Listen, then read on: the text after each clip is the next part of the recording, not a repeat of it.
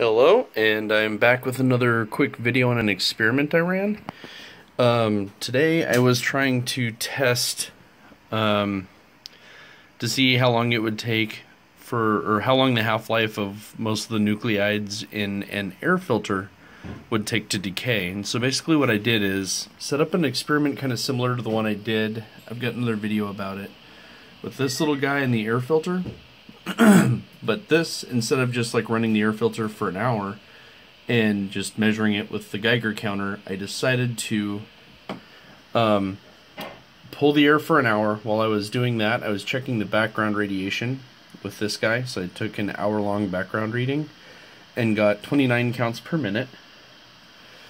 And then, after 1 hour of this guy pulling in air, in pulling it through this little filter here, it's cut out of a regular standard air filter that you'd see in an air conditioning unit.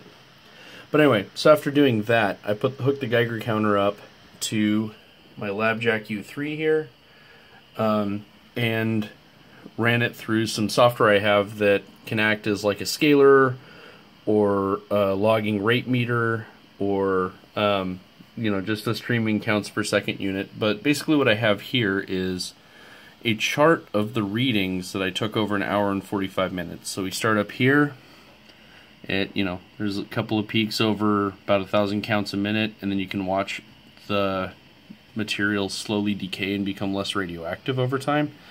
I stopped it when it was in the order of like 150 counts per minute, but you can actually see how the radionuclides that are pulled in by the fan on the air filter are decaying.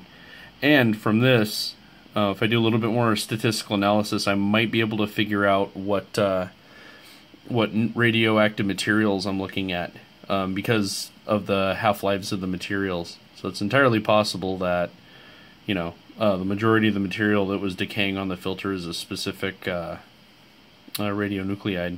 Anyway, so that was just sort of a fun little experiment I did today. And sorry if my voice sounds like crap because I'm sick. I had to take a day off of work today and feeling a little bit better now, but got bored and figured I'd do another video. Anyway, cheers guys.